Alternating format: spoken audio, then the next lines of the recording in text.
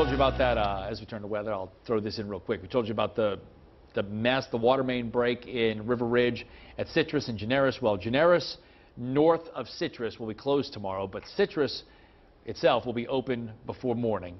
There's a temporary repair done, and the permanent repair will take about 7 to 10 days. So there you go. And good luck about that. Yes. Hopefully no major traffic issues in the morning, but there'll be heat in the morning. Oh, there's going to be heat. The main thing is during the day. It's going to be another really hot day, though not quite as bad as today. We had record highs today. So here is a look. How hot was it? We got up to 100 degrees in Hammond. We got up to 100 degrees at Audubon. That ties the record high. In Baton Rouge, all the way up to 103. That's not the heat index. That is the actual temperature. And of course, we had a record high over at the airport. But after all of that heat, look at this glorious sky. Crepuscular rays, Brighton sent in that twit pic. And an amazing sky here. Alex sent in this one. One more to show you from Colin Landry. You can see over the Manchac that beautiful sunset. So at least after such a hot day, it was a beautiful sunset. Here is a look at our temperatures now, and 79 at Bogalusa, 82 at Slidell, 83 Gulfport, 85 Belle Chase and the lakefront. So it's still warm, nothing like today. But when you factor in the humidity, we still have a heat index in the 90s, 95 at the lakefront and also at the airport in Belle Chase, 92 at Gulfport. So the humidity very high, and you can definitely feel it. Overnight, low temperatures on the North Shore dropping into the upper 70s. Same thing for the Mississippi Gulf Coast. South Shore, a mixture of upper 70s, but mainly low 80s, and along the coast, mid 80s. So a warm start to the day. Then our high temperatures, mid 90s to the upper 90s. We may even have a couple of 100s thrown in there. So a hot day, but not quite as hot. Here is a look at the forecast for the heat index. Gives you an idea. Noontime, we're all feeling like it's about 103 to 105. Going into the afternoon, we're seeing 108 degrees. That is the heat index, and that's the criteria for a heat advisory when the heat index reaches 108. But at times it could be higher.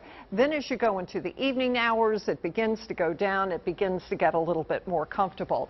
So the heat advisory through 7 o'clock tomorrow. Believe it or not, there is a weak cold front that's going to get into the area. We could actually have some drier air moving in, but there is a marginal risk for severe storms. To me, it looks like it's going to be more late in the day. We can look at what's happening right now. The rain has really dissipated. We did have a pretty good thunderstorm over in Houma, knocked out the power, caused some real problems there. And then we had some rain and storms to the north. They pushed to the south and have pretty much dissipated, but they may set up a boundary to help with the rain tomorrow. That's why we've got this marginal risk for severe storms. What we have is this front to the north that's going to push southward, and we'll have rain and storms developing along it, and then moving to the south. We also have this old boundary, and that's what the models are kind of picking up on, that could cause rain and storms to fire up in the morning. Upper level high now in Texas, and you can see the flow around this upper high, and that's why our rain chances will be higher tomorrow. Look at this lightning strike. Mike and Jeff sent that in Houma. So as we look at this forecast, the potential for rain and storms in the morning, according to this model, and then later in the afternoon more develop.